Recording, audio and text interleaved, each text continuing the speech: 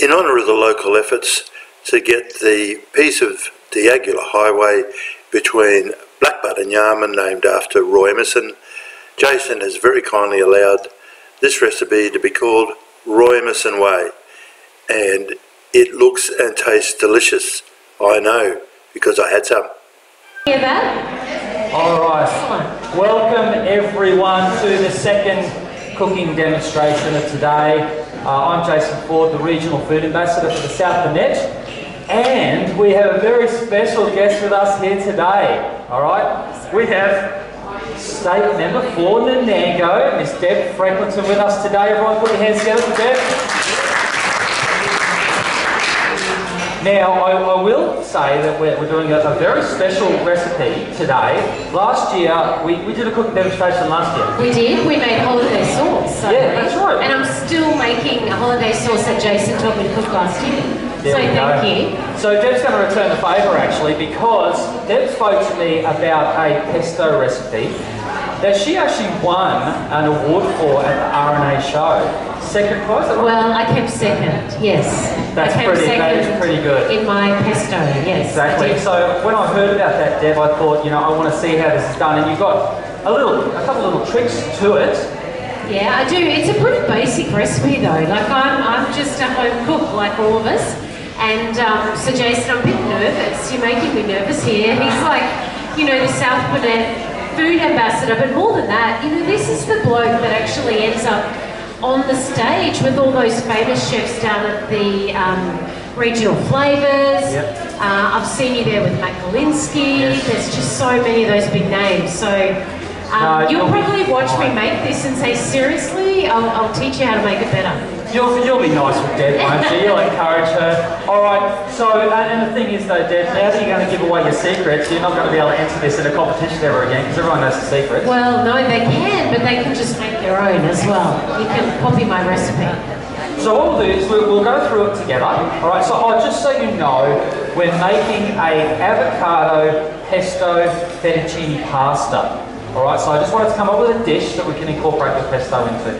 Which is fantastic, because mainly Jason had a great idea to use the avocado oil, which I think is fantastic. And I actually, for my recipe, Jason, I use any oil, and the avocado oil, the Pressed Purity avocado oil made in Kingaroy is actually, and from local avocados, is something I have actually used before, because I use whatever's in my cupboard, and Josh obviously gave me one once that I hadn't used. My cupboard's filled with this. Yeah. I've always got to sort through it, you know. Yes, and you know, I wonder whether you should be the regional food ambassador sometimes, because Deb knows everything about all the regional products. There's no question I ask you don't know an answer to. So, avocado oil, it's the extra virgin cold pressed. Alright? Yep. So, not really for cooking though. You don't want to cook and heat this stuff up. It's for something like pesto or for salad dressing. Yeah, so what do you think though? Will it, if we're putting it on hot pasta, that's okay? It won't? No, that's fine. Just warm through will be fine. So Deb, I think we'll get started, because I think we'll just go straight into the little trick we have, alright? Okay, so when I entered this the first time in the Brisbane Ekka, I was trying to work out how I could maintain my basil to be green. So I blanched half of the basil very quickly. And so for those of you who don't know how to blanch, which I'm sure you will do, I'm just worried about, so literally all I do is are you right to get this out quickly for me? Oh, I'll be fine. Okay. No pressure, Jason. Teflon hands. I basically, so this is the amount. Jason's already, what did you call it? There was a technical term. Picked. He's already picked it. So I'll just get half of the basil. I'm going to blanch it really quickly, which means just putting it in boiling water, and then you put it straight into the iced cold water. You let me know when that's ready, Deb. I want your opinion on this. You want it just to wilt, don't you? Yeah, I just need it to wilt a little bit. I think that's still, because you don't want all the green to come out of it, but you also don't want to cook it too much. I think that looks pretty good. Okay, so we'll get that out. And then that way it maintains the green, because sometimes when you make pesto, the basil sort of tends to brown slightly. And to tell you the truth, I entered my basil pesto in the Ekka this year. I didn't blanch and I didn't get a prize. Well, there you go. So, the proof's in the pudding. I'm now being honest about that. They didn't even display mine this year. I was a bit devastated. Robbed. No, I actually think I'm still trying to get to know who the judge is. That's it. There we go. Well done. So that's refreshed. So putting it into the ice water, when you wilt any kind of leaf, whether it be spinach or basil, that sort of thing, plunge it immediately into the ice water. That will lock in all that colour that you're trying to hold on to. All right? To save. And Jason's had such a great idea. Because we're going to be making the what was it? The avocado basil fettuccine. No, avocado pesto fettuccine. Yes. Jason suggested that we now cook the fettuccine in the water that we've just blanched in. Water. What a genius. See, I wouldn't have thought of that. And what you've got to do now, this is really important. Everyone needs to know this: when you're cooking with pasta, you need to have a rolling boil. Generally, it's about 10 times the amount of water as the pasta that you're cooking, so you get enough movement. But what's really important is that you add salt to that, and it has to be enough salt that it tastes like the ocean. Really? Yeah, it tastes like the ocean. That's right. Hey, hang on. Sorry, Well, how about both sides then, Deb? All right. Because who's heard of that? Like, if you spill the salt, you've got to do that, right? That's right. I don't know what happens to you if you don't. Yeah, both sides, just be sure, okay? Okay. All right. So we'll take this fettuccine. This is the fresh fettuccine. It only takes about, say, 7 minutes to cook. Don't want to let it all clump together. So once it goes in there, Deb will give it a little bit of a stir. And she goes. And Deb's just collected the blender. And for all us home cooks, do not put your fingers in the boiling water like Jason is. You must really have tough hands. Yeah, I don't have any sensation in my fingers whatsoever anymore. I've burnt them that many times. So that's going to just simmer away, a rolling boil, about 7 minutes or so. We want it to be al dente. If anyone doesn't know, al dente is Italian for to the tooth.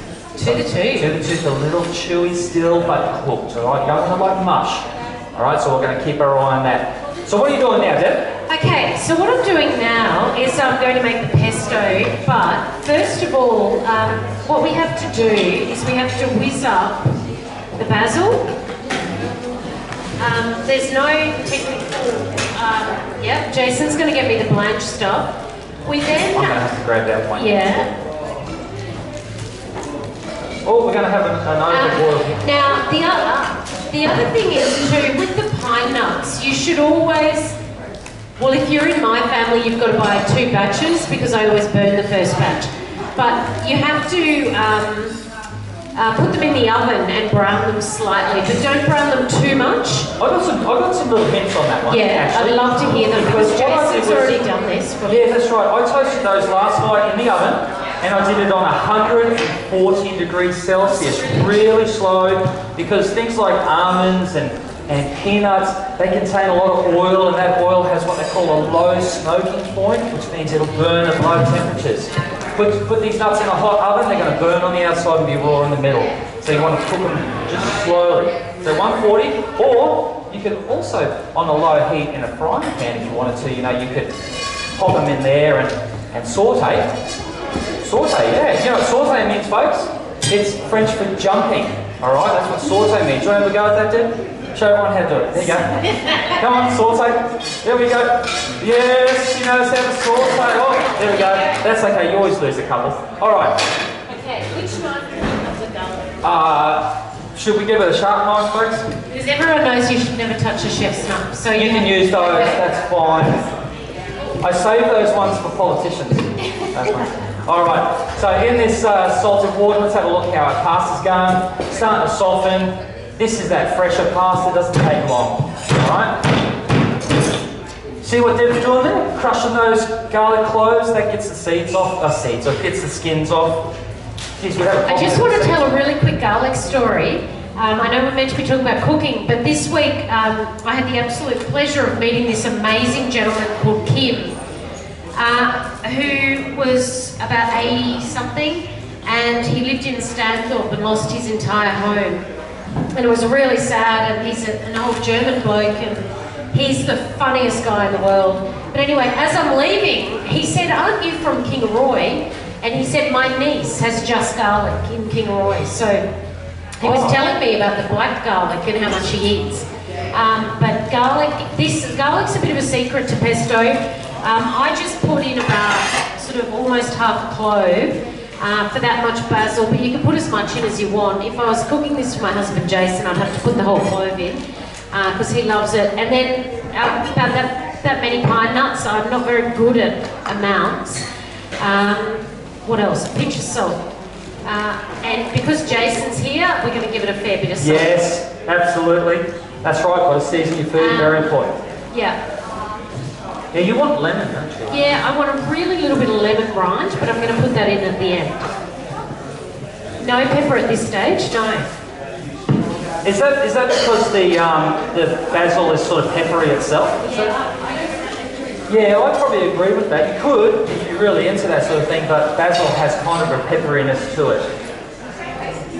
Yeah, I think you'll find that'll worth a treat if you have to. Now, a little bit of a trick here as well, Deb, is you might want to... Have you added your oil yet? Okay, so we'll add some oil, that'll get a little bit of circulation going. I'm cutting some lemon zest. Just one, you want just one piece or half of that, or... About half, that's the lemon zest.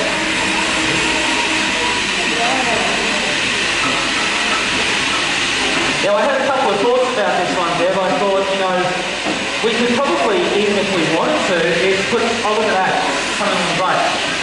We could put a little bit of the hot water from the pasta in there to help mix it, because remember, this pesto is going to be a sauce, isn't it? So we'll actually organise that.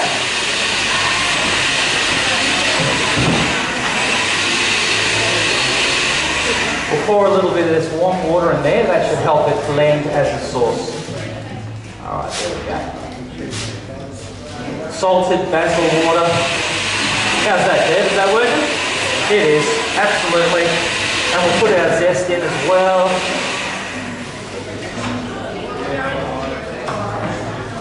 I need to be able to taste it, Jason. Okay, there's a container with some cutlery there. There you go. See, I think of everything. I'm like a Boy Scout. I'm always prepared. Were you going to put your finger in that? No, we don't put our fingers in the food a la MKR, MasterChef, unless you use a different finger at a time. Yeah. Alright, what do you think of that? And you got your Parmesan cheese in there? Or is that your next ingredient?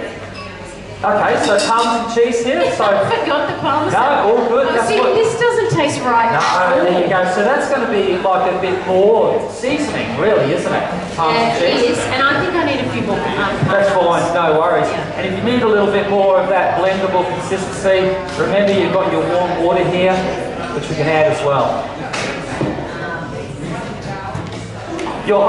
She's hiding her secrets from you folks, you see that? She doesn't want you to see how it's done. No, I'm not, but I did forget the Parmesan, and that's one of the main ingredients. So. That is the risks of cooking live on stage, folks. I've done it myself before. But there's one ingredient we're not allowed to forget today. What's that? Avocado oil. That's right, avocado. And I've put a heap of avocado oil in. See, my little trick is I actually shake it. And I'll tell you something, Deb. I was doing this on stage at Regional Flavours, right? Yeah. With one of those juices, you know? And all of a sudden, all these springs and wires and stuff started shooting out the bottom, and sparks started flying. I burnt the whole machine out by shaking it. Well, see, I've got the best little blender. It's a little Oscar. Yeah. You can't buy them anymore, and I really need one because mine's all busted up and broken. But that's coming together beautiful. But remember, we're adding this to a frying pan as well. Yeah. Alright? Now, Deb, what we're also going to do... Oh, did that get me in the face? But you also nearly broke your thing, your spatula. No, I didn't. No. This guy's crazy cook. I was millimetres away from the Sorry, base. crazy chef. Alright. Okay.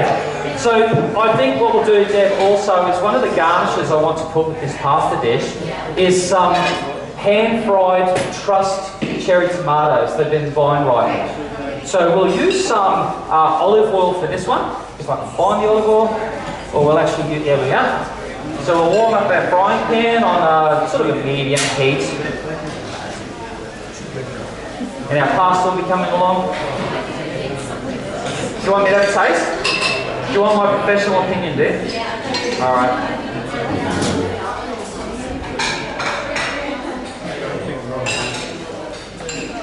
No.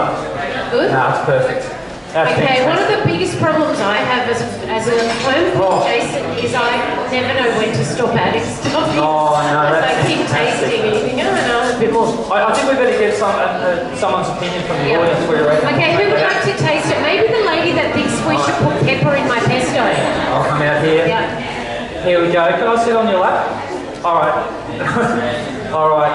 So let's have a taste of this here. Here we go. Here we go. Open up.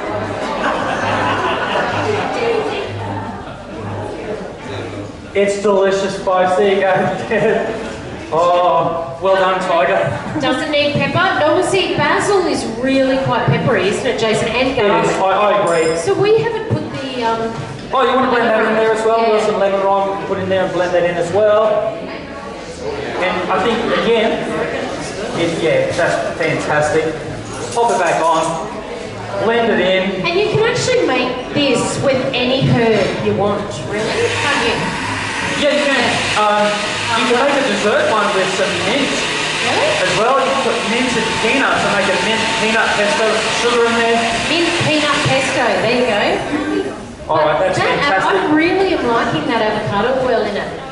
Turn this one down. I've made it once with peanut oil, but not the almond oil. You guys are in the splash zone, I'll just warn you of that now. Alright? So Jason, why tomatoes? Do you think tomatoes just go well with basil or? Yeah, they do. You know, there's, who's heard of MSG, flavour enhancer? Well, there are some natural MSGs, and they all seem to be in Italian cookery. Okay, so basil has a natural flavour enhancer, natural MSG. Tomatoes do, palms and cheese does. All those three things together, you're just going to get a wow flavoured dish. Alright? The Italians have known that for years. They don't need to add much. If you want to reduce your salt in your dishes, fresh herbs. That'll enhance the flavour. Alright, turn this one down. I've never heard Jason Ford say if you want to reduce the salt. That's excellent.